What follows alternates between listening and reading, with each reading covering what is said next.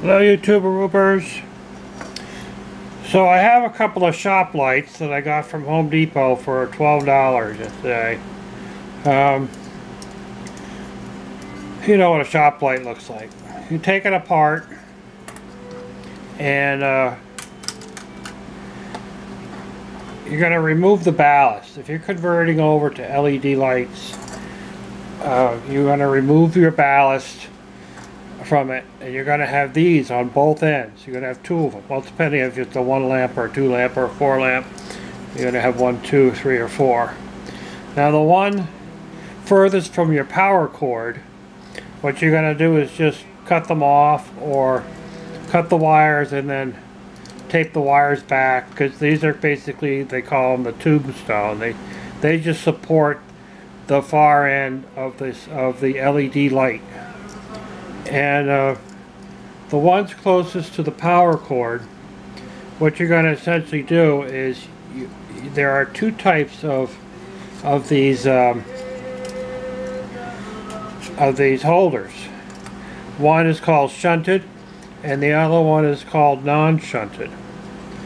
Now, the shunted ones have a short between the two connectors, so that when you check with your meter,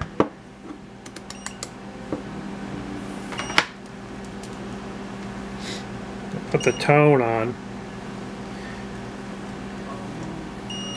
that's a you got a short. So when you check these, you're going to check across your connectors, and if there's no short, that means you can use these as a LED connector. And then what you're going to do is one side is going to be your power, and your other side is going to be a neutral. And if you have 2 lamps in your thing, you're going to hook, you know, the left one.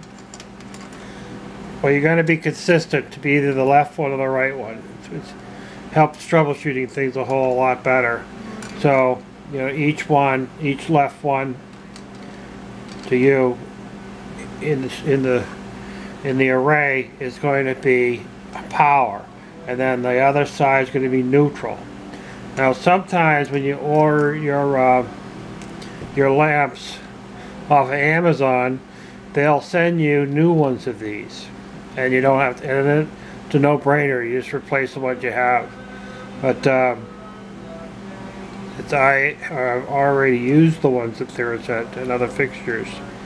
I kind of lucked out. I just checked these last night, and these were non-shunted, so I'm going to be able to use these into the assembly. And if you're doing this, you certainly know what an inside of a shop light looks like. I could probably show you it.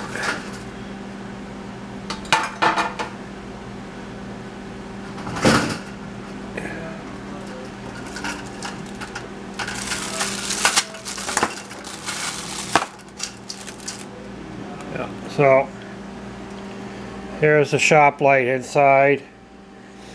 There's the ballast that I'm going to take out, and this cable here draping over my shoulder are the ones that go up here.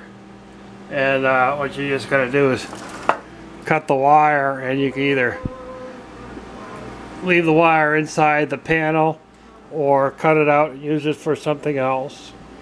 And you can use the ballast for something else if you didn't cut it off as close as I did. And